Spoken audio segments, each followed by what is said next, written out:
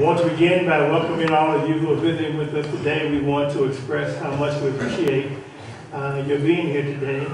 It warms our heart to have you as our honored guest. And we want to afford you every hospitality, every courtesy. And if there's something that we say that causes you to think along the way, then we will say mission accomplished. Praise God for all of you. We are all human. We're all fallible, and then we all make mistakes. You don't believe that? Read the bulletin today.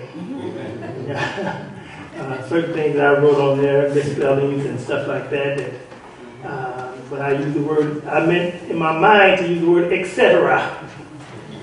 I'm going to leave it there.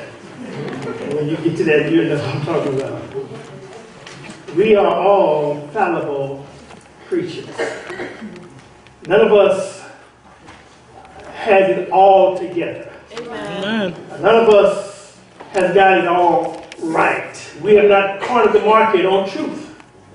And we will be arrogant and even naive to think that we know everything that God knows. But while we are here, we strive to make heaven our home. We strive to be the acceptable witness for God.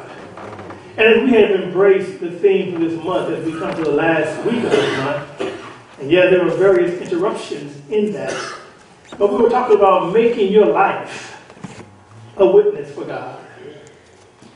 If you were in court and you wanted to have some witnesses to come and speak in your behalf, wouldn't you want some reliable and credible witnesses? Witnesses who could stand on truth. We're hoping you're not guilty, right? Who are able to stand on truth and articulate truth in a way that's compelling and insightful. So we who are believers, we are here to be a witness. And therefore, as we endeavor to be a credible witness, we need to examine ourselves. Ask ourselves, am I striving to be an example of what we proclaim? Today's lesson is entitled Supplying Divine Power to Fulfill Divine Purpose.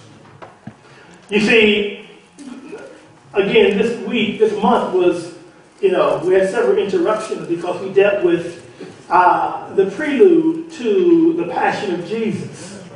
When Jesus entered into Jerusalem in a triumphant way. As he came into Jerusalem, there were many who shouted with excitement, with glee. Excitement because the Messiah had come. And then on last Lord's Day, we talked about, we said that entrance into Jerusalem set off a chain reaction, a sequence of events that culminated in his passion. In other words, his death on the cross. That's right. But we said that the story was not over.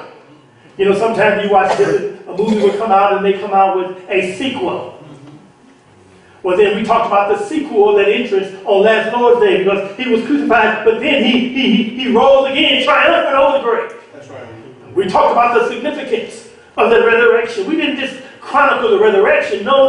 Everybody can do that. We talked about the practical implications of that resurrection. In other words, how does that resurrection impact your living today? Right.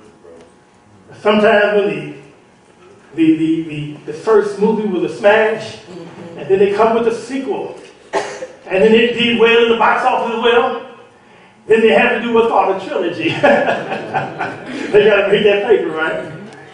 And so it's one thing to talk about the passion of Christ and then the resurrection of Christ. But you see that another component that will allow us to be effective as witnesses, we need confidence, don't we? Yes. We need assurance that God is credible in what he wants to do. So therefore now God gives us part 3 of this saga.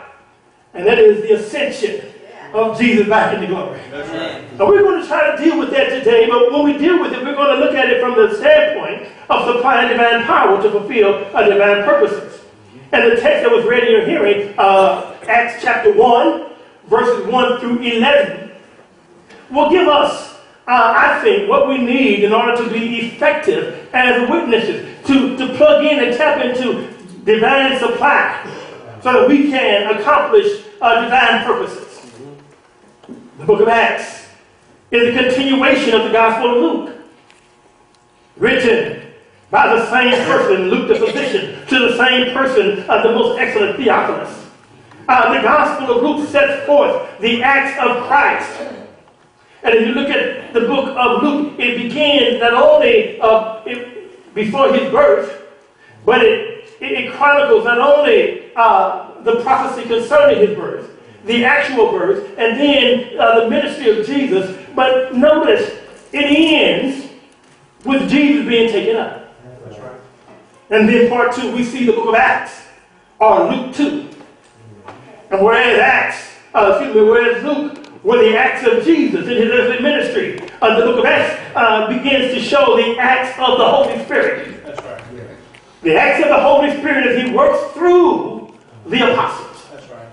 And so therefore, as we look closely, we will see more than simply the ascension of Jesus and all of the benefits associated with that ascension. But we look closer, I think the gospel is showing us something that is going to help us in our efforts to saturate this world with the gospel of Jesus Christ. For it provides the very blueprint necessary for effective evangelism. You see, most of the time we look at this world, and this world with billions of people. And as we listen to the prayer of one of our brothers today, talk about how much consternation and how much violence and how much wickedness is very pervasive in this world. When you look at the world, you begin to see, we just as a little old church, what can we do? How can we deal with the issues that are devastating the society in which we live?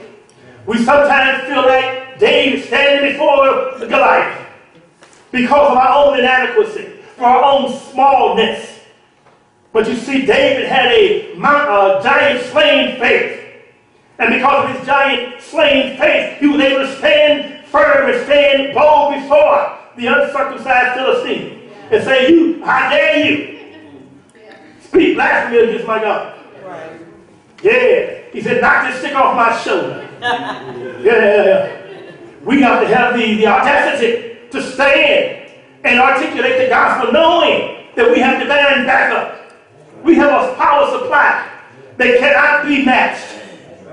And so therefore we need to understand that not only is it a blueprint to saturate the world with the gospel of Christ, but perhaps even more importantly, it offers the key ingredient for that preparation.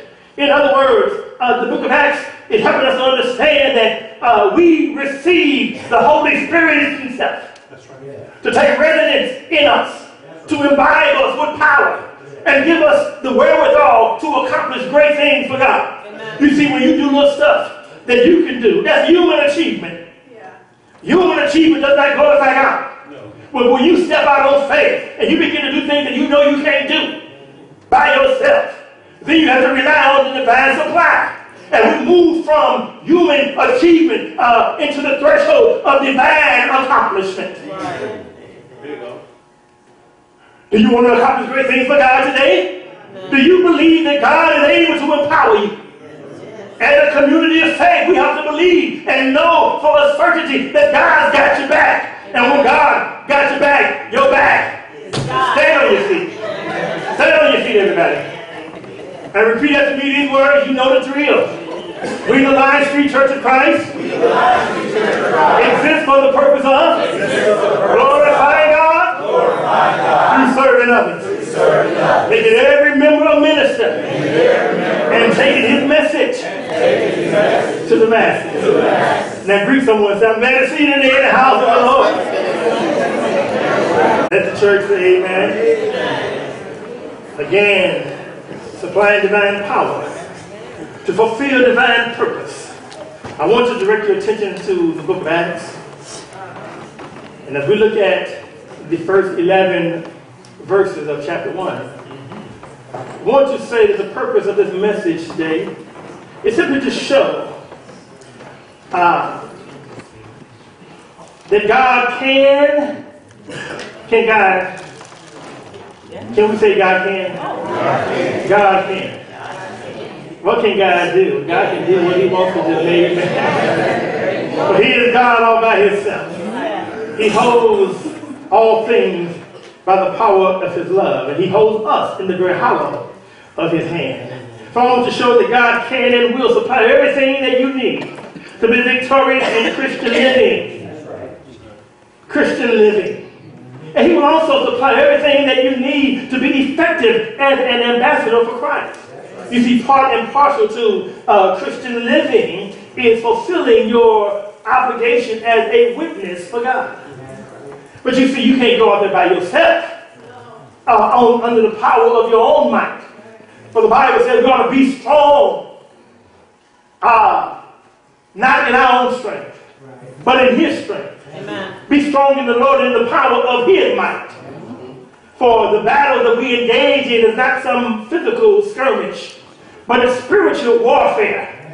And to engage in spiritual warfare and to avoid becoming a casualty of war, you must be fully outfitted to put on the whole armor of God, that we may be able to withstand all the wiles of the devil. And so today we want to see that in order for us to embark on the very enterprise of soul winning, we have to make sure that we are fortified and fully equipped. Now, God has his way of equipping us. He will equip you to fulfill the very purposes for which you have been created. He had a plan for you. He had a destiny for you. Now, whether or not you fulfill that destiny has everything to do with you being firmly planted to Jesus, who is the true vine. And so we understand that we ought not be fearful, that we ought not be lax, and we ought not be insincere in our profession of faith. You see, a non-believer can spot someone who's playing church a mile away. See, we think we're getting away with something because we talk about, thou this and thou that. And what are they looking at your living? That's so true. They're looking at your conversation, your manner of life. And even though you do good stuff, and even though you shun bad stuff, they look at your zeal and your enthusiasm. Are you sold out for Jesus? Are you a fan or a fanatic? Are you a fan for Jesus? Or is it some casual, nonchalant kind of thing? I'm a member of the church. Nothing wrong with being a member of the church. But what's wrong with being, I'm a member of the church. Period. There needs to be a comma there. I'm a member of the church, and this is the evidence of my relationship with Jesus. I'm a member of the body of Christ, and this is the evidence or the proof of, or the result of the fact that I'm connected to Jesus. Something that does not have to be strongly articulated if it's vehemently demonstrated. And so therefore, here we are today. We must employ New Testament patterns to ensure New Testament results. It's something called the pattern principle. That's even, significant when we talk about obeying the gospel, when we talk about becoming a Christian. It is a pattern. If we want what they got, talking about the first century church, New Testament church, what we can read about in the pages of Scripture. If we want what they got, then if we do what they did, then we'll get in our text. We're talking about the qualifications for effective witnessing. Now, contextually, as we look at this chapter, this beginning of this chapter, we recognize that we've already stated that Luke and Acts are a continuation. One of the acts of Christ in the Gospels. But see, when Jesus left, he did not leave the disciples by themselves. He left them a promise of another comforter who will come, speaking of the Holy Spirit.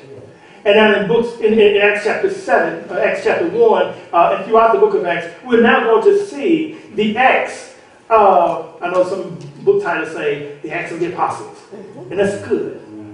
But it's really the acts of the Holy Spirit as he acted upon the apostles and empowered them to engage in the witness process.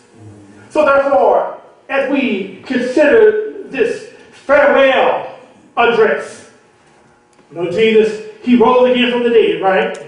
And on last Lord's Day, we looked at 1 Corinthians chapter 15, where we talk about the gospel that was proclaimed, and they had received it, and they were standing on it, they were saved by it, right? And then he said, I want to make known to you that are first important, how Jesus died for our sins according to the Scripture. Yes, yes. And he was buried, and he rose again on the third day according to the Scripture. And now we find ourselves couched in that narrative, where Jesus has now resurrected, and he has appeared to his disciples on several occasions. And in that 40-day period, he was continuously giving them instruction concerning the kingdom of God. He was giving them instructions concerning their mission of taking the good news to the masses. And so we see this farewell instruction couched between the post-resurrection appearance and the pre-Pentecostal preparation.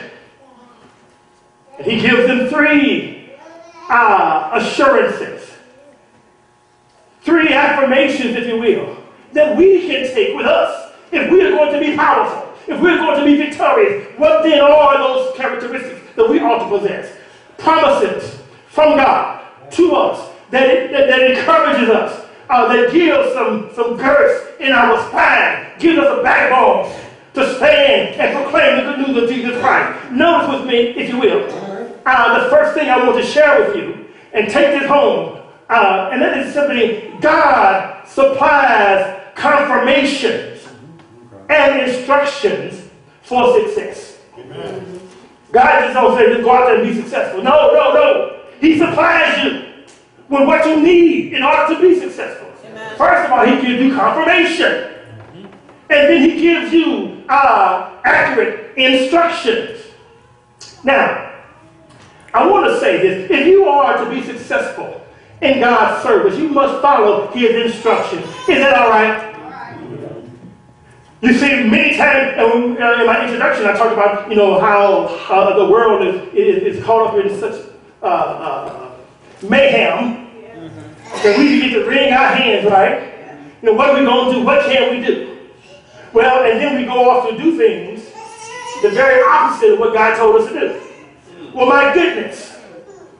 No wonder the world is in turmoil. No wonder the church sometimes is in shambles.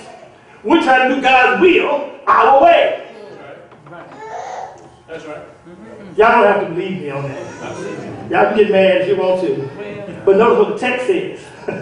Yes. Again, verse 1 through 5.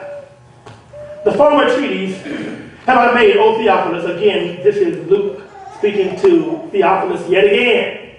In Acts chapter 1, he says, most excellent Theophilus, he said, many have endeavored to give a narrative of what Jesus did. I, having, fully investigated this thing, has compiled this information to give to you that you may know for sure, for certainty, what you have believed. And so therefore he writes to him once again. He says, I want to remind you of the first letter, the former treatise. I have made, O Theophilus, of all that Jesus began, both to do and teach, until that day in which he was taken up. After that, he, through the Holy Ghost, had given commandments unto the apostles whom he had chosen, to whom also he showed himself alive after his passion, by many infallible proofs, being seen of them 40 days, and speaking of the things pertaining to the kingdom of God. And being assembled together with them, commanded them, watch this, that they should not depart from Jerusalem, but wait for the promise of the Father, which saith he, ye have heard of me. For John truly baptized with water, but ye should be baptized with the Holy Ghost, not many days hence. First, we look at the assurance in the kingdom mission, assurance in the kingdom purpose. He gives them a reminder. He gives a reminder of those former things that he espoused in his first letter. Notice, talking about, he begins to chronicle all the things that Jesus began both to do and to teach. So he talks about the miracles and the doctrine. All that Jesus began to do and to teach. It's one thing to speak some good words. But here, Luke is talking about the words that were backed up by his works. Notice, he began to do, and see, ministry is important. But ministry is to clear the debris out of the way so you can receive the message. And so, the message of God, what he taught, was reinforced and validated by what he did. People would follow him from all parts of that region to hear him teaching. But sometimes they needed some ministry before they could hear him teaching. Yeah. He fed multitudes. Yes, because they were hungry. Yes. But you see, if your stomach is growling so loud, you can't hear what the message is. That's true. In other words, there are needs that need to be met. And when you meet need, it becomes the avenue through which you can share the good news of Jesus. Now they can hear you. And not only that, when sometimes there's some things that are said that can be hard to receive. In John chapter 6, when Jesus said, if anyone follow me, he has to eat of my flesh and drink of my blood. And many said, wait a minute. That's a hard saying. And the Bible said, many of them said, you know what, these were people, these were disciples, these were followers, right? And they said, we can't even get with this program anymore. And they left the church. Yeah, they said, we can't hear this. And they turned and walked with him no more. And Jesus turned to those who had spent quality time with him. Those he had deposited his life in. He said, will you also go away? And notice what Peter said. He said, to whom shall we go? So you have the words of eternal life. And so, all the things that Jesus began to do and teach, that's important. Now, through the post-resurrection appearance, we see assurance and confirmation. When Jesus rose from the dead, no one saw him rise from the dead, did they? Did they? Did they? They didn't see him. They didn't need to see him rise from the dead. You know why? Because he appeared to them. It's like, let's say, me and someone, we're talking, and you tell me that Jesus rose from the dead. I said, please. Did you see it? No, I didn't see it. Well, I didn't see it either, so I'm not going to believe it. And then you turn around and he's standing right there. Don't believe me, ask Thomas. and so, notice what the text says. He says, now during this 40-day period that he's been with them, he's been appearing to them, manifesting himself, and teaching them. And then he says something very, very important. He gave them commandments through the Spirit. He gave them some commandments. He said some things pertaining to the kingdom that will be established here on earth. Now, the important thing I want to bring out in this particular passage is this. He gave these commandments to his apostles. I didn't say to the disciples right now. It says he gave these commandments to his apostles. It goes on further, says that he had chosen. I think that is important because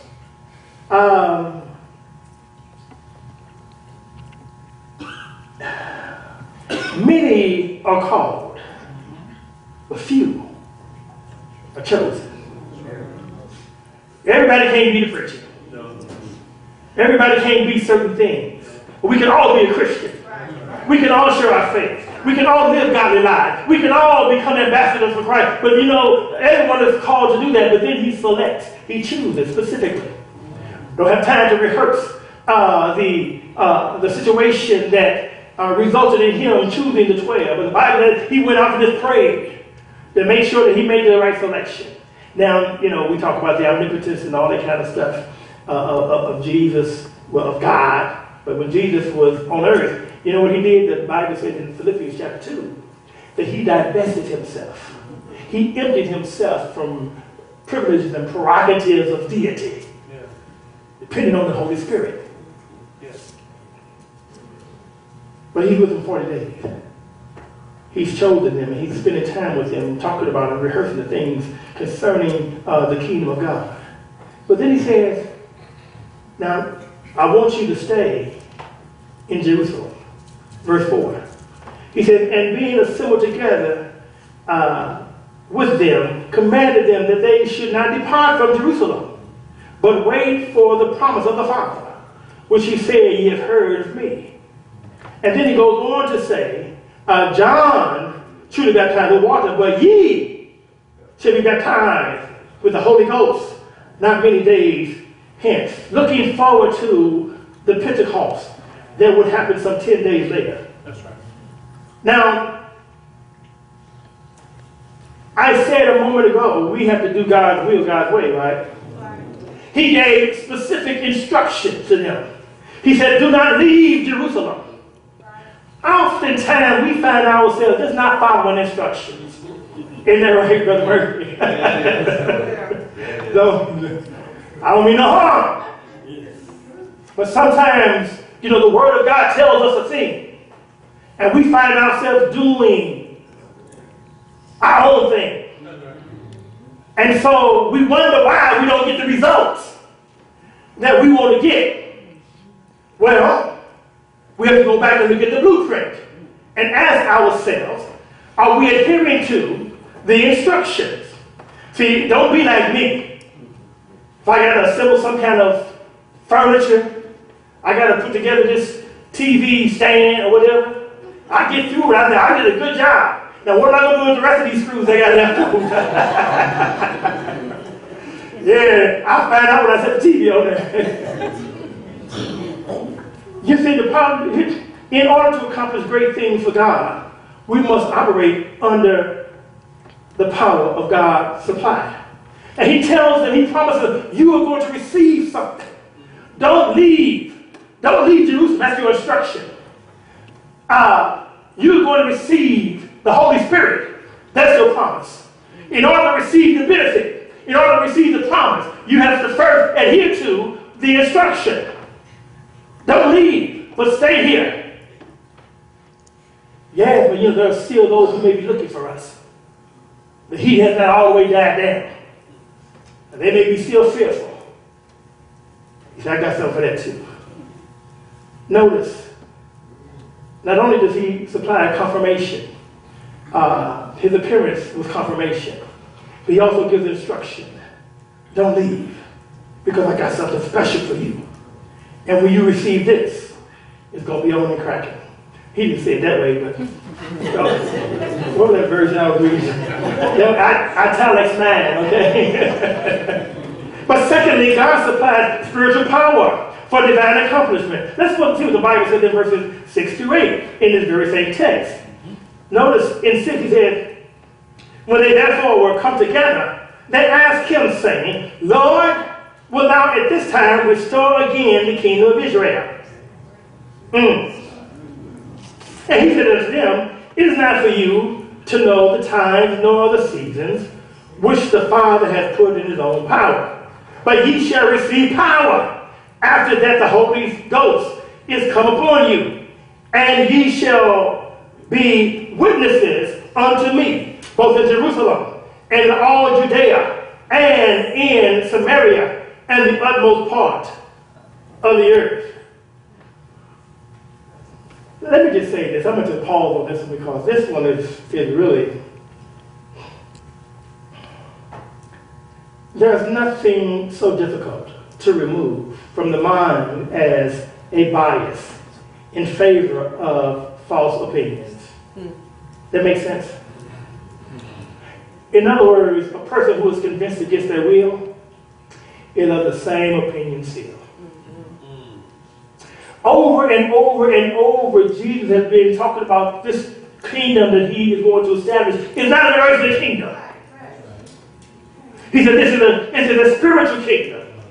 It involves the new birth, which is not a physical birth, but a spiritual birth. The weapons that we fight with are not physical weapons, but spiritual weapons. We're breaking down strongholds. We're engaging in spiritual warfare. And after all the teaching concerning dispelling the myth, dispelling the notion that this is something where we're going to come in and Jesus is going to sit on the throne on earth, and then we're going to overthrow the Roman government, and we're going to have a wing-ding day all night, and we're going to party now. Because Jesus is here. Because no, he said this is something that requires you being born from above, of the Spirit. And even as he, throughout his earthly ministry, some 3.5 years, he's been telling them that this is a spiritual warfare, a spiritual kingdom. And then, at this moment, they come back and say, we will set up the kingdom on earth. Right. Jesus is not, he didn't even address it. Sometimes you don't want to address everything. You know what he said? He didn't even say He had, they had come up with this erroneous notion. And again and again and again, he'd already told them, no, it's not going to be, it's not a physical thing. This is celestial, not terrestrial. This is a spiritual, not a carnal. This is a heavenly, not an earthly thing. And then they said, are you going to do it? When you going to? And so Jesus, see, I would have said, see, I'd have lost it. But see, Jesus, and notice what Jesus says, kids. When they begin to ask him the question, is it now you will do it? He said, this is not for you to know the time nor the season, which the Father has put in his own power. He said, now let's get to the real thing here. He said, but you shall receive power after the Holy Ghost is come upon you, and you shall be my witnesses unto me. That's what he wants to put across. See, sometimes we want to get off into the speculative notions about, when is this going to happen and when is this going to happen, because we have a lot of turmoil going on. We begin to look and say, this is a sign of this and this is a sign of that. The Father did not choose to reveal. See, if God would have revealed that on, what's today's date? On the 28th of April, 2019, I'm coming back.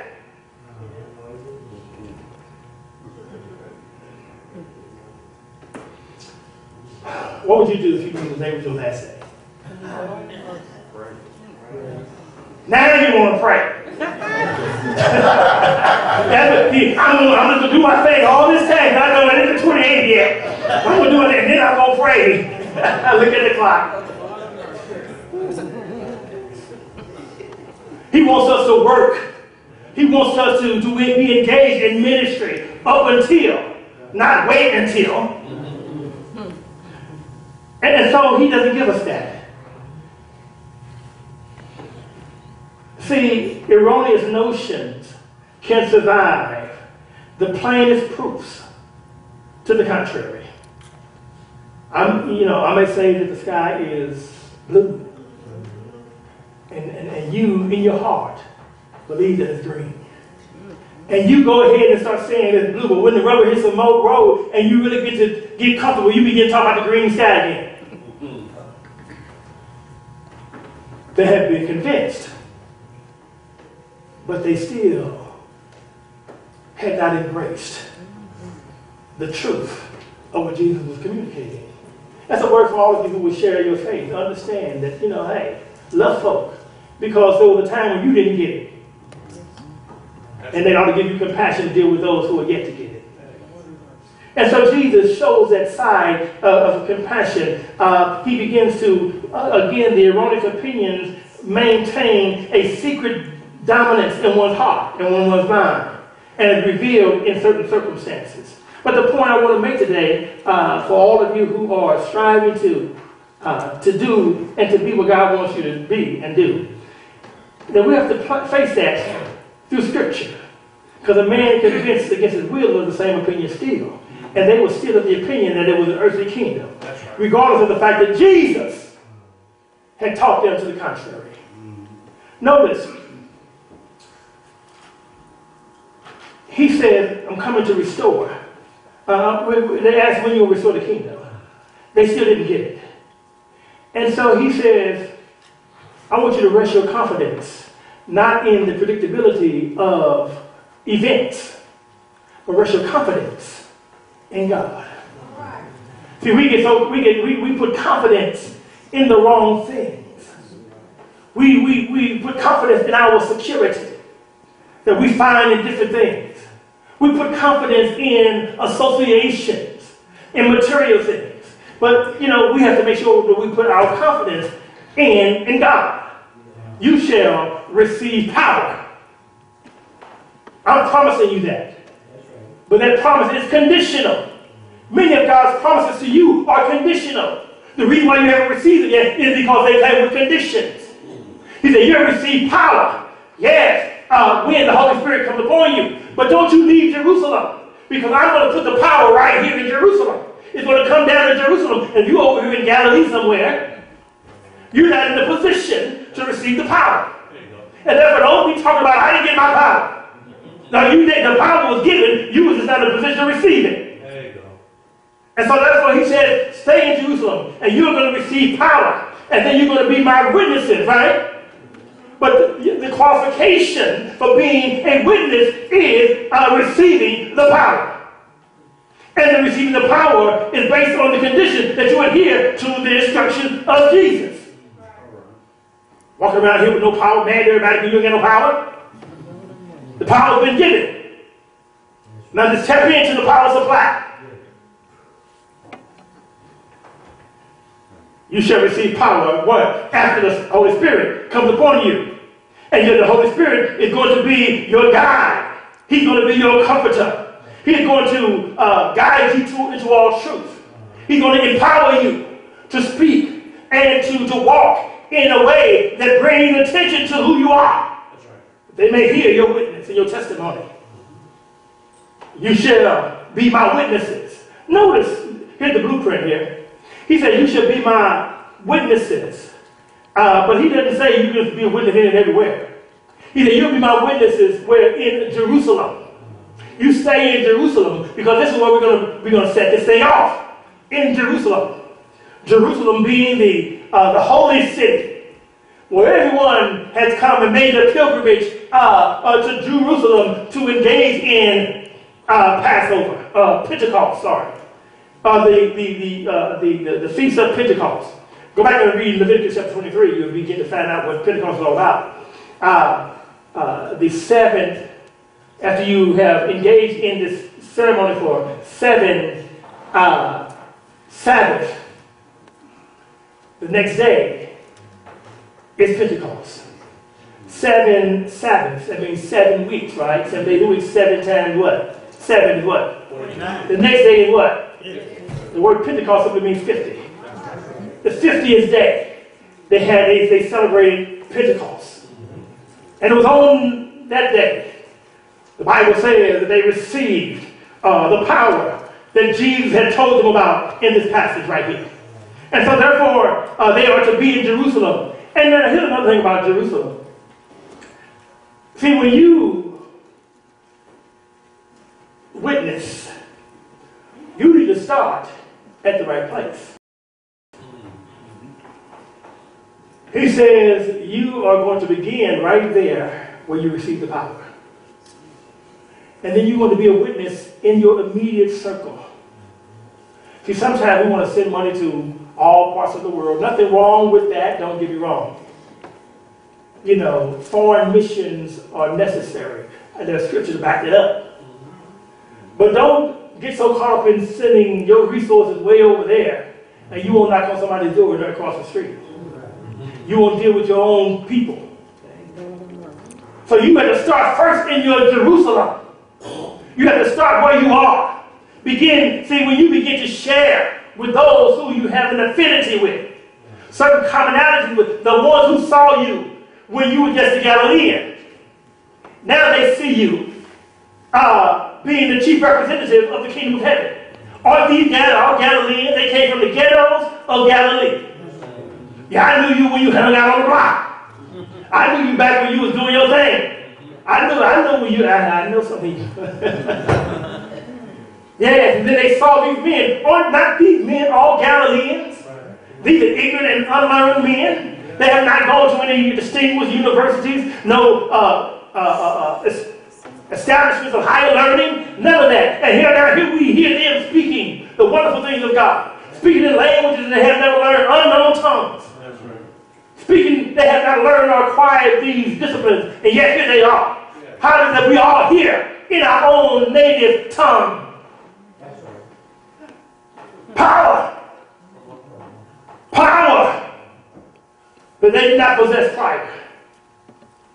You see, he said, you'll be my witnesses in Jerusalem, and then in Judea and Samaria.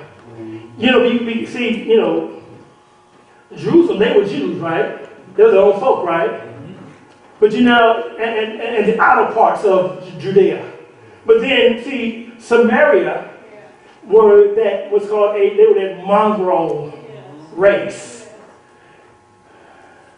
When Israel and then later Judah was taken into captivity, many times what they would do is they would bring a nation in, and other nations would be brought in, they would intermingle. Sure.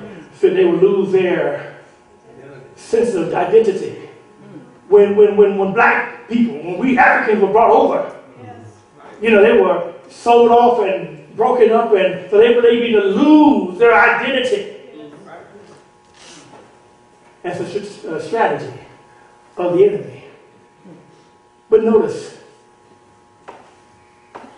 because Samaria was this mongrel nation, and I don't have time to get into some of the rationale behind why they did not associate with one another. The Jews felt they were better than the Samaritans. Remember the woman at the well? That was a Samaritan woman. He said, wait, hold on. What are you talking to me? You a Jew and I'm a Samaritan. You know the line has already been drawn. We're not going to talk to each other.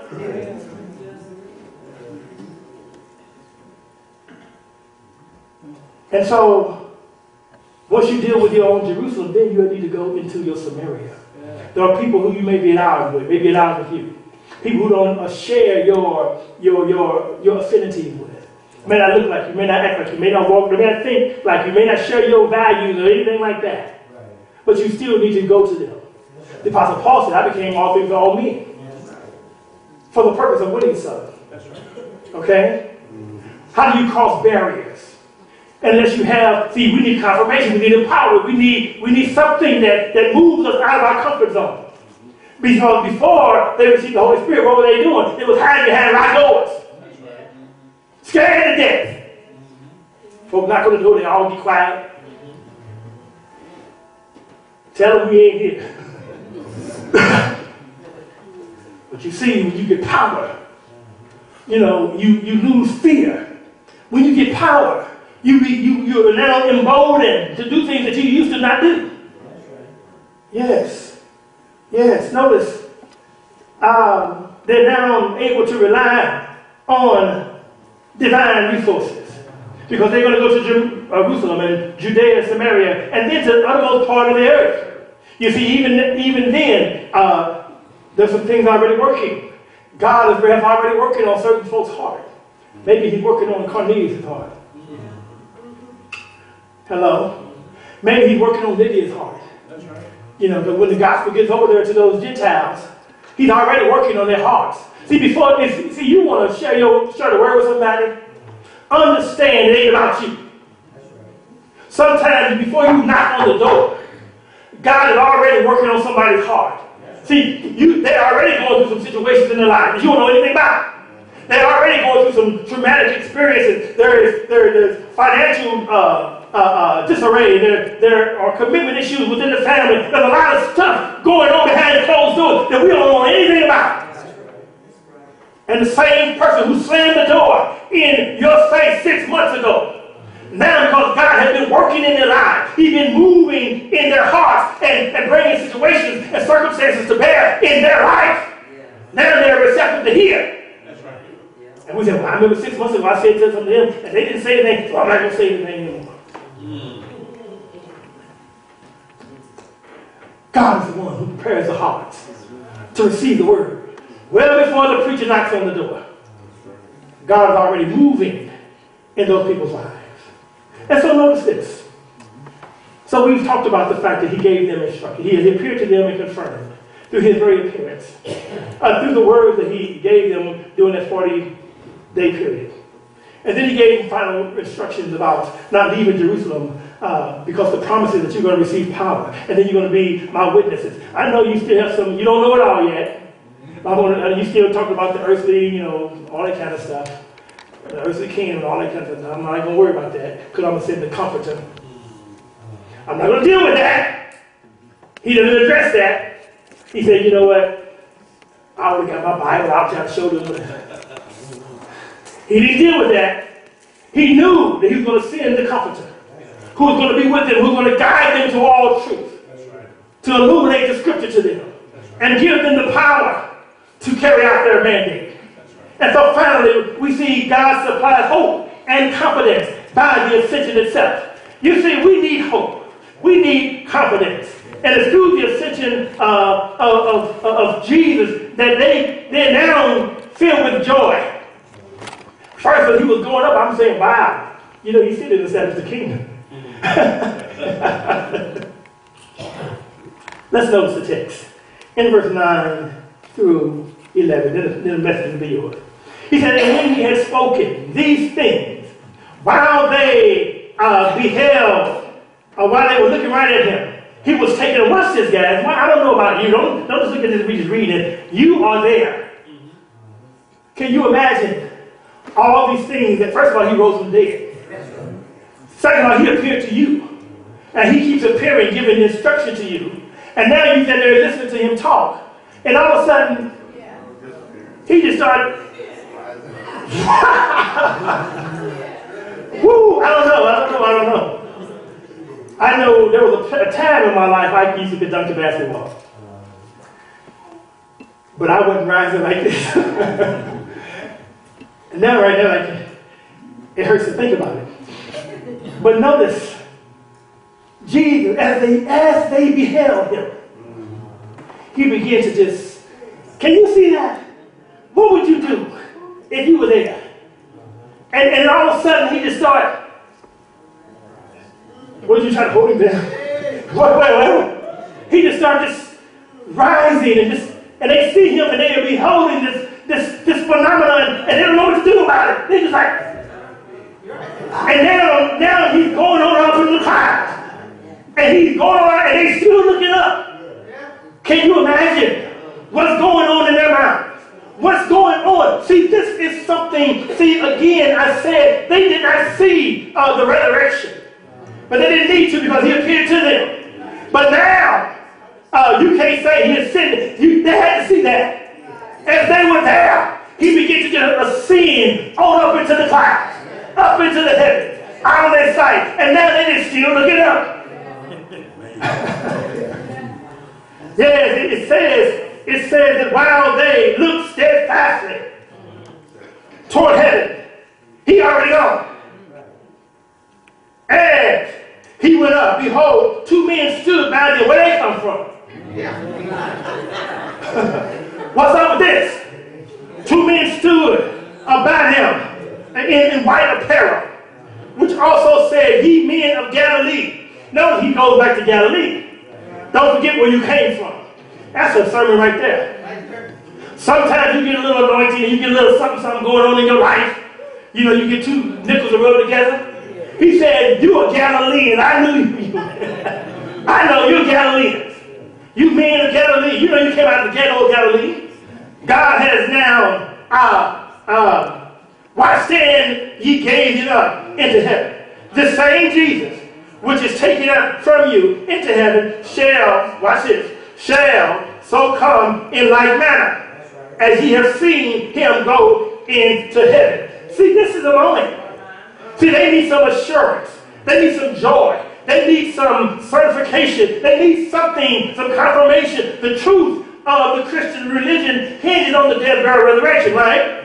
But also it's found foundation in his ascension. Because if he ascended, the Bible says the same manner in which he went up, he's coming back. Are you glad that Jesus is coming back again? The better question is, do you believe that Jesus is coming back again? He said in like manner, as you see him go up, he's coming back again. I don't know about you, but it was a confirmation. The apostles can now state with confidence, they know what Jesus is. He's there on the right hand of the Father. They can say with confidence, it settles the question about the nature of his kingdom. You know, they asked about the kingdom, he didn't address it, right? But he began to just go on up. This is a heavenly kingdom. He's going to reign. This is to reign means to rule, the rule of God. The word kingdom simply means the rule or the reign of God. God is going to reign in the hearts of men. It's going to be a spiritual reign. It settles the question about the nature of the kingdom. Now he has finished his work. Yes, he accomplished what he wanted to accomplish when he rose from the dead. But now that he ascends, he gives the last injection or infusing them with a confidence and with a hope. Because now I can stand before the magistrates who say, I'm going to kill you. He said, if you kill me, you just simply transfer my address to the Home Office. Because I'm going to go be where Jesus is. And I saw him ascend. I saw him ascend. And so, I'm not worried. I'm not afraid of what you can do to me. Because I want to ascend one of these days. Yes, there's going to be a resurrection. When Jesus comes back, when the clouds are open, and he descends from heaven with the archangel and the trump of God, and he comes to get me. You speak for yourself. But when he comes for me, I'm going to ascend. I'm going to go where he's going. I'm going to be where he is. I'm not worried about what goes on down here. Now, because the relationship that I have with him guarantees that I'm going to ascend. Because he got up and he went up. Oh my gosh. To confirm their faith concerning the second coming of Christ, these two men say, why stand ye gazing into the heaven? The same Jesus you saw go up, he's coming back to get you. And then when he comes to get you, you go on with him. It completes the gospel message. Get ready to meet him. The gospel question is, are you ready to meet him? Will you be ready when he comes? Well, how do you know he's coming? Well, because he rose from the dead and he ascended into heaven. With the promise that I'm going to come back to receive you. In my Father's house are many mansions, are many dwellings, many rooms. You can't. Yeah, sometimes we got people in the office talk about we can't have any more immigrants coming because we're full. Aren't you glad that in heaven there's room? You don't have to show no papers. You don't have to begin to go through no body check and all that kind of stuff. If your name is written in the Lamb's Book of Life, you can come right on in. And you don't have to worry about somebody trying to put you out. Jesus said, I have prepared a place for you. He did that. And so here we are today. That which energizes you to live out your hope in Christ must also be what energizes and spurs you to obedience in the biblical blueprint for effective witnessing. Again, we talk about the blueprint. You want witnesses here, there, and there. Jerusalem, Judea, Samaria, and other parts of the world. Yeah, but it only happens when you receive the power. Sometimes we want to run out there with no power. And we just like clouds with no water. Church growth and kingdom expansion is not a human achievement, but rather it is a divine accomplishment. That's right. That requires divine resources to ensure divine fulfillment. Don't you want to go where Jesus is?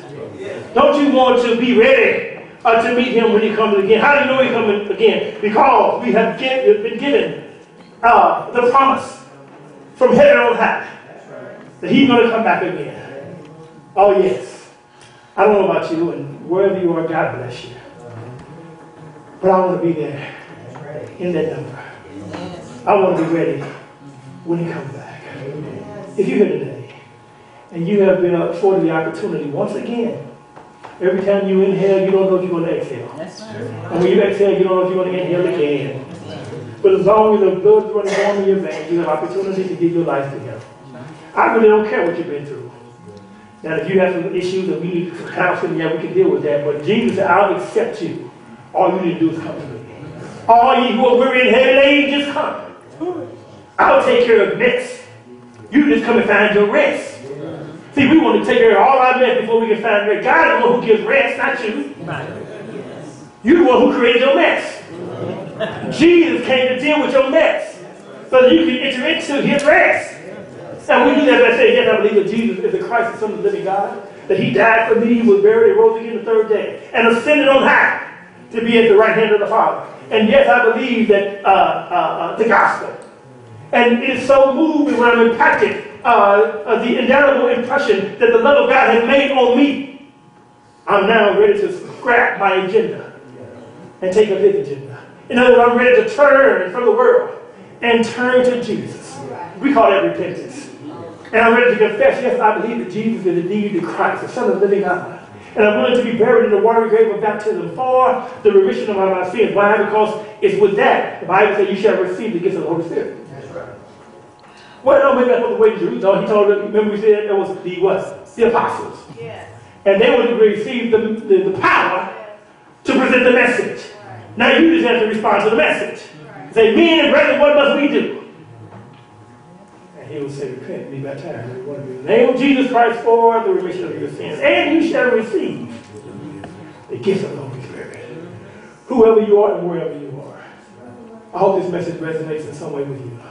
If you need prayer, if you need some clarity on which way to go, we can counsel with you, we can pray with you.